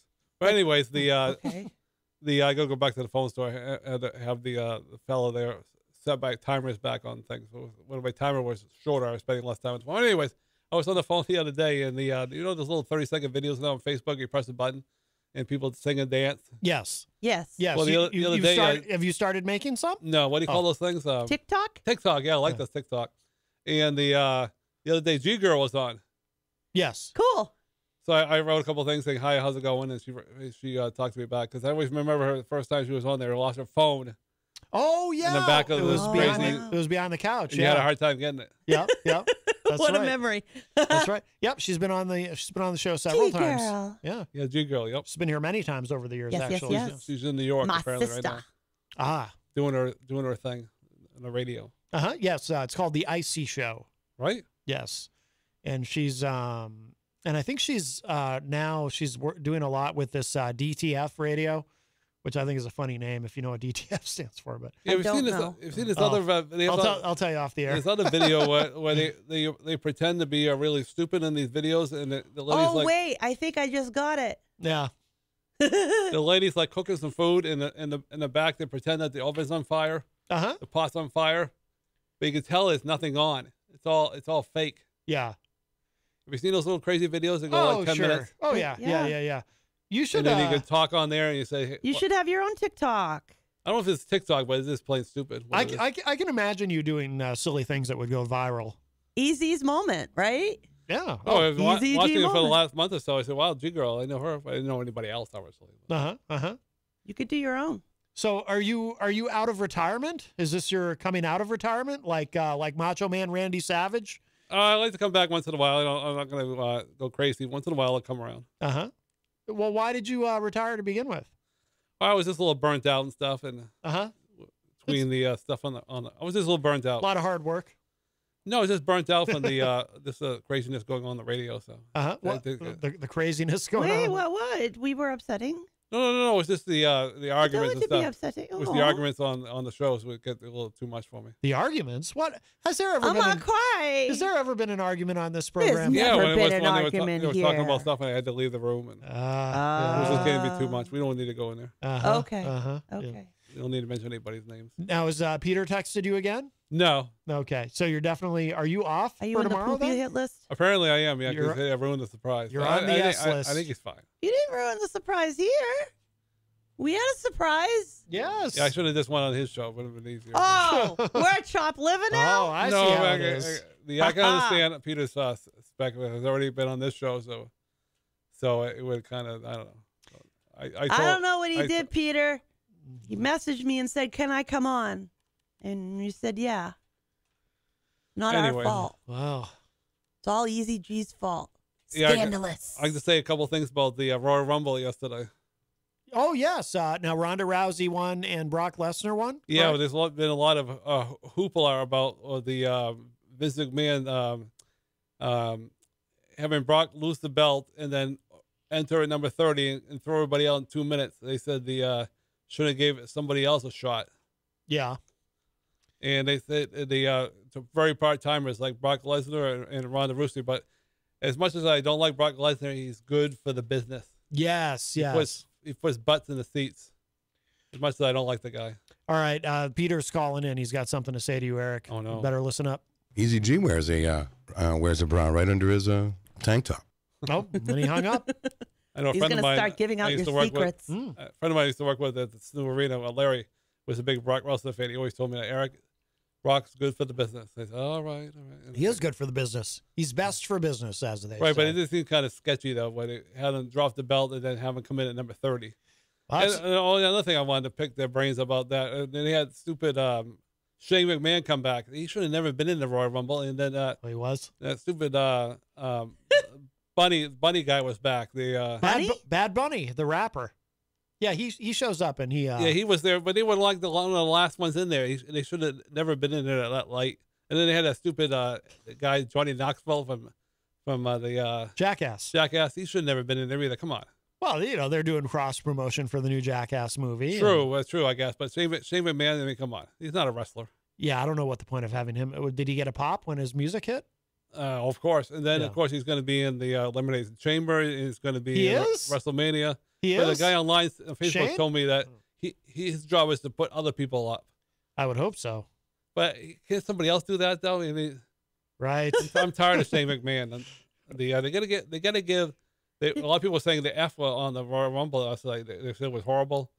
And Shane McMahon was in charge of the men's Royal Rumble, and they're saying it was one of the worst ones.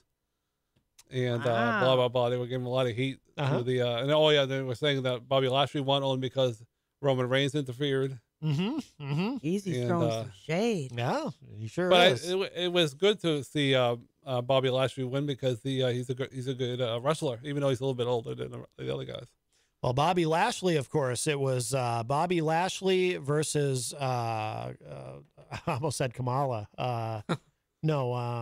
Who was where Trump was in Bobby Lashley's corner and McMahon was in Umaga. That's who I was thinking of. Umaga. Yeah. When it was Bobby Lashley versus Umaga at WrestleMania, whatever that was. I mean, it was over a decade now ago, but and Trump was there and in Bobby Lashley's corner. But for the long-term duration of WWE, they have to push the young guys because eventually these old guys won't be able to wrestle anymore.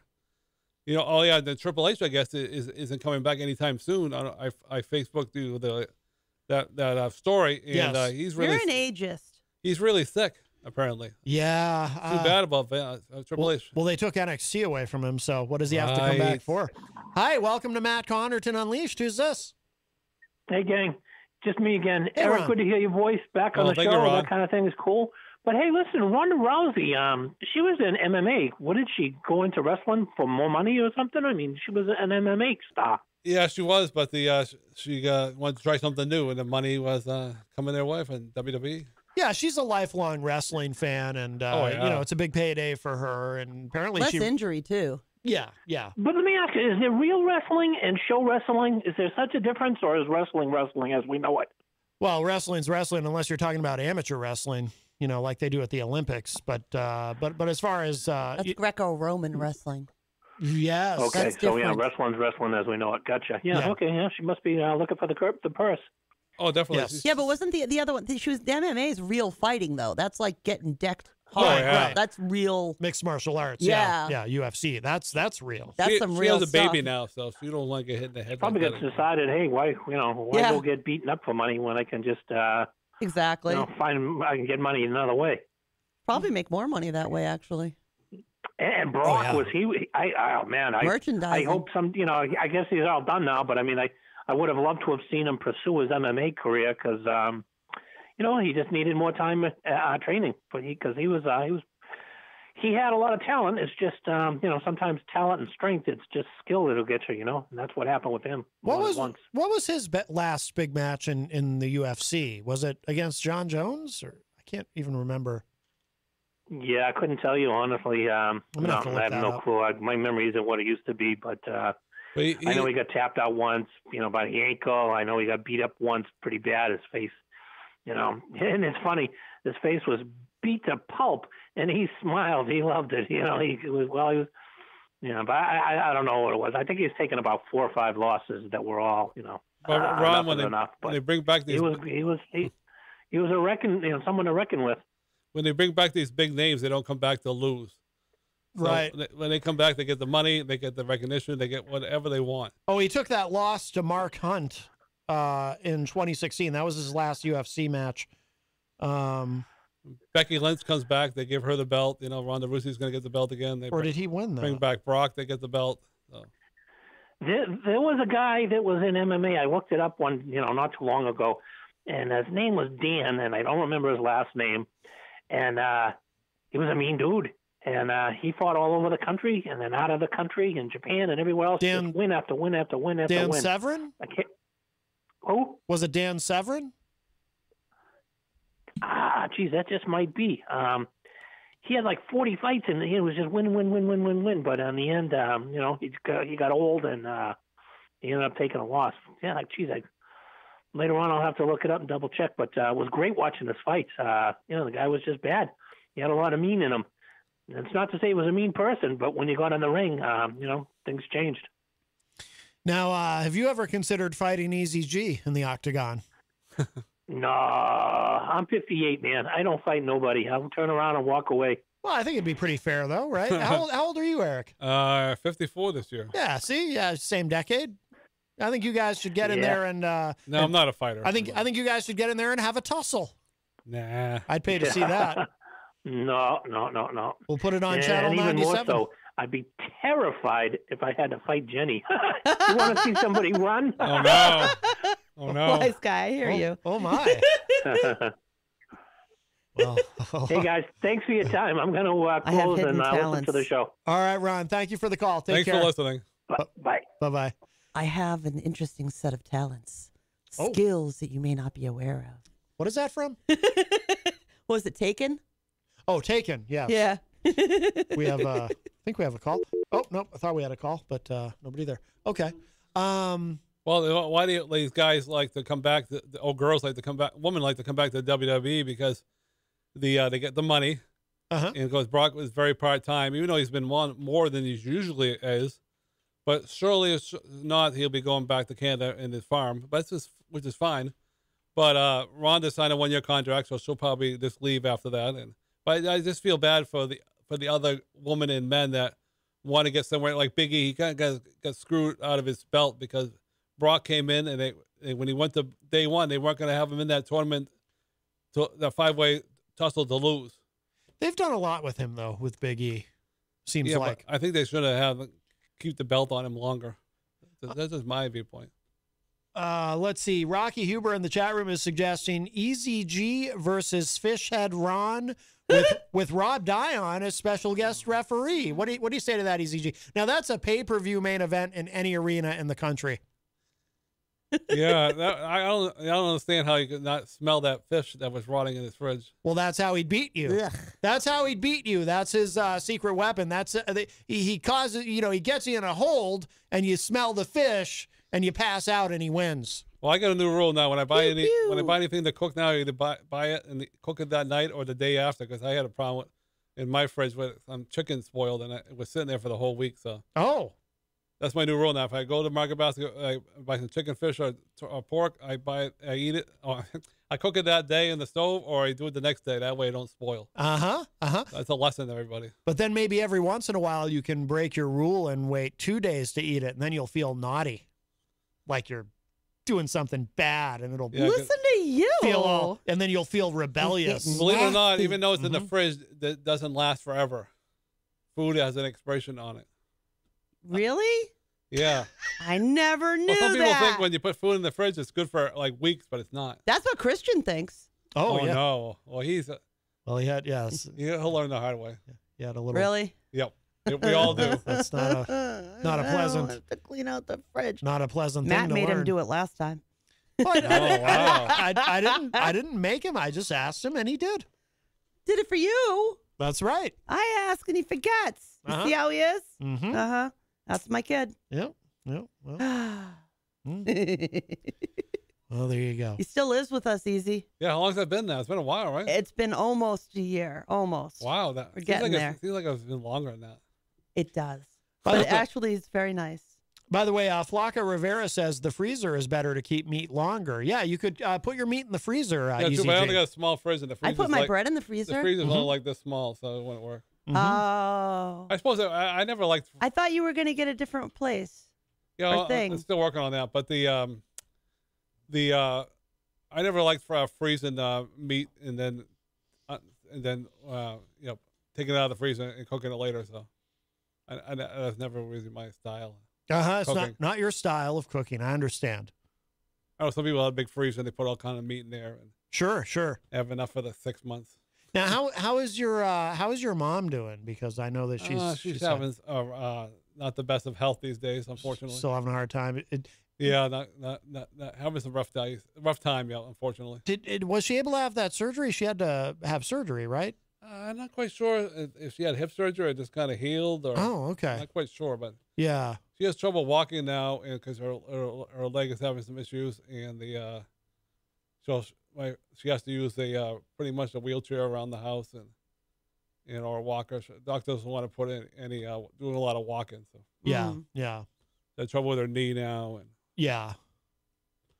Well, she still gets around. That's awesome. Doesn't matter how you do it. You know it too, Easy. Yeah, as long as you can get up and move about, it's good. She's having a rough time, unfortunately. Now, how is your health? You look good. You look strong. You look pretty healthy. Yeah, I still got some issues, but who doesn't, right? Well, a lot of people don't. You have issues. You have issues, Maddie. You're not in that group. I have issues. I'm just clearing it out. What are my issues? You don't have. Yes, you're not out of the category. I'm perfectly perfect in every way. Oh, yes, you are. You're my Maddie. Thank you. Oh boy. My Maddie. By the way, for those who are listening but not necessarily watching, Eazy-G is wearing his Matt Connarton Unleashed shirt, as am I, and as is Jenny. So we all match. Which wasn't planned. Was not planned. It wasn't planned at all. No, which is interesting and fun. Yes. See, we're all walking around with your face on us, Maddie. That's right. That's how much we love you. Yes. Well, tomorrow's Chinese New Year. It is? Yep. What's the new year? Is it like the another dragon? holiday. No, I meant what year are we going into? Like, is it a dragon, a pig year, a boar year? I just saw. I'm not quite sure. I just heard it was Chinese New Year. Well, you gotta get that's only half the story, man. I need the other half. Not quite sure. Yeah, I mean, really easy. You should probably, before you just go appropriating someone's culture by talking about their calendar, you should probably learn a little bit about it. Just saying. Yeah, they had the Disney on Ice this weekend, as people might not know. It's a new arena, and there was quite a hoopla because of the bad weather on Saturday. People were very angry. They wanted to get their money back because they didn't feel it was risky to go out in this bad snow, and So I guess what they did at the last minute, when some people were mad about it, is they were able. They said if you're able to come to the show on Sunday, the weather wasn't as bad. Yes. But some people have spent a lot of money on tickets. Yes, those are They weren't expensive. happy. I remember Texas Mike talking about Disney on Ice. Oh, yeah, he worked like double shifts all weekend at it. Yeah. And 7 shows. 2022 is the year of the tiger in the Right. Chinese zodiac. I did my due diligence. I was hoping it was the year of the cat, just because I like Well, that it is song. a cat. It's a tiger. The year of the cat. Do-do-do-do-do-do. Well, I used to work there, and Disney on Ice tickets were pretty inexpensive. But when you come in and get all the bells and whistles inside the That's where they get you. oh my God, it's so expensive. Yes. Wow. I love Chinese food. It's so good. I like the chicken fingers. The thing that did surprise me though is they didn't have the shows at the Palace Theater, which they usually never do, but they close on Saturday. Oh, okay. Now, And that never happens because the people are already here. right. They board them in Manchester, and then they come over to do the show, and then they go back to their dwelling. Yes. Now, are you are you still following April Cushman and Amanda McCarthy and all these musicians? Yeah, I don't follow them as much as I used to, but I still follow them. Like April was at the Celtics game the other day, so I saw it on her Facebook page. Well, she did a great job. Of course, they don't show that on TV anymore because of all the hoopla about national anthems. So. By the way, Flocka says, hey, at least he acknowledges it, the Chinese New Year. And Crystal says, just Googled Chinese New Year is tomorrow. Oh. And as you said, Jenny, it is the year of the tiger. Which is an endangered species. Tigers are endangered? I didn't know that. So. Oh, my goodness. I believe so. I believe they're on the endangered list. Yes. We should ask our entertainment reporter. Yes. Now that he has returned. Say that again? That's a lot to repeat. Yeah. So any thoughts, Eric, about wading back into the pool and resuming your entertainment report? I might do a small one here and there, but I'm sure you heard about the Donald Trump having a little speech the other day where if he becomes president again, he would pardon the people from January 6th. Yes, he started out saying that he would make sure that they were treated fairly and that went very quick to pardons if necessary. Yes. Yes. And yes. And then specifically specifying that Pence did the wrong thing by not overturning I didn't hear that part. The election. Yeah. He literally said that Pence should have overturned. And here's his logic. Here's his logic, Easy. Because Congress has now got a bill in to try and keep the vice president from doing anything when every 4 years they get together to do the delegates for the presidential election, that told Trump in his mind that Pence could legally change the election when he had the chance and failed to do so. And if that wasn't the case, there wouldn't be a push for a law to prohibit it now. So that's Trump's logic on this one. Yeah. He really... that kind of hurt my head to spit it out, too. Well, he really takes saying the quiet part out loud to a new level. I mean, and then he also called for mass displays, or what do you call it, honey? Help me here. If somebody should raise a charge against him, Georgia or wherever, that the people should rise up and fight against that because he has he's clean. He has done nothing wrong ever. That kind of talk on his part is particularly irresponsible because what is that is signaling to people is, well, let me put it this way. He's putting people in danger. He's putting these prosecutors in danger when he gives these signals to his followers, which lead to things like what happened on January 6th. Yeah. It's really bad.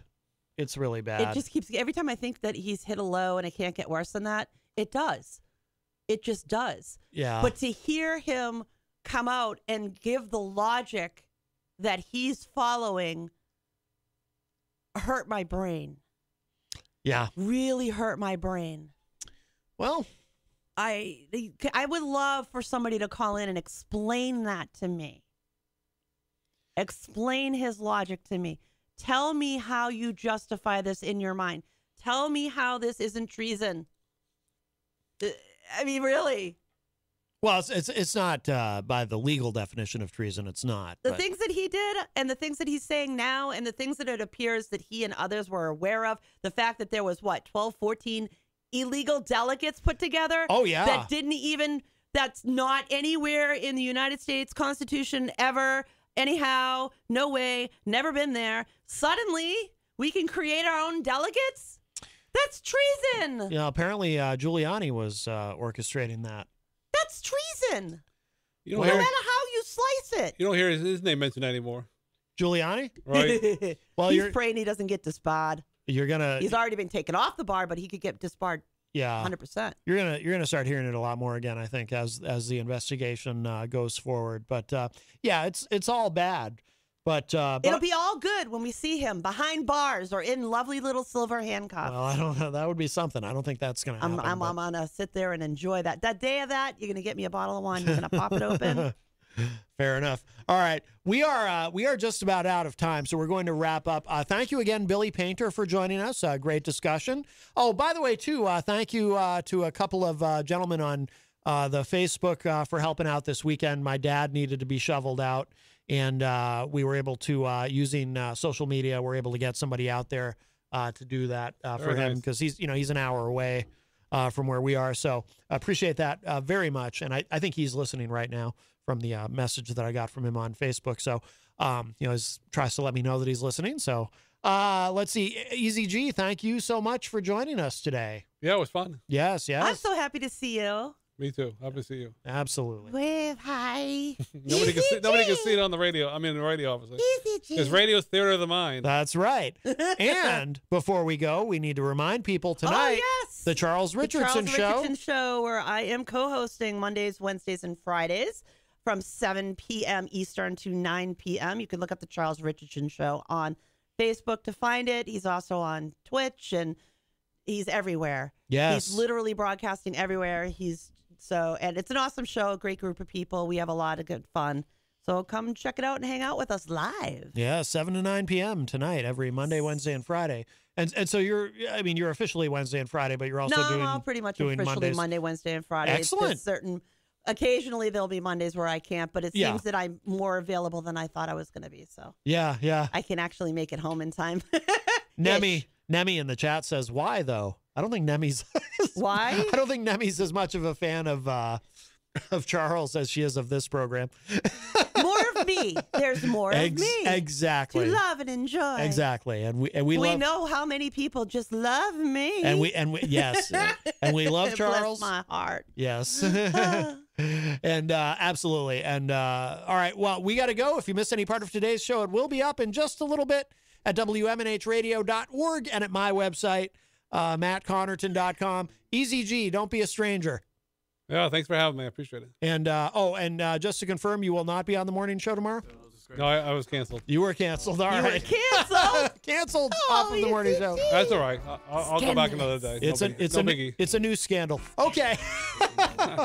That's it for us for now. Bye, everybody. Bye-bye. I was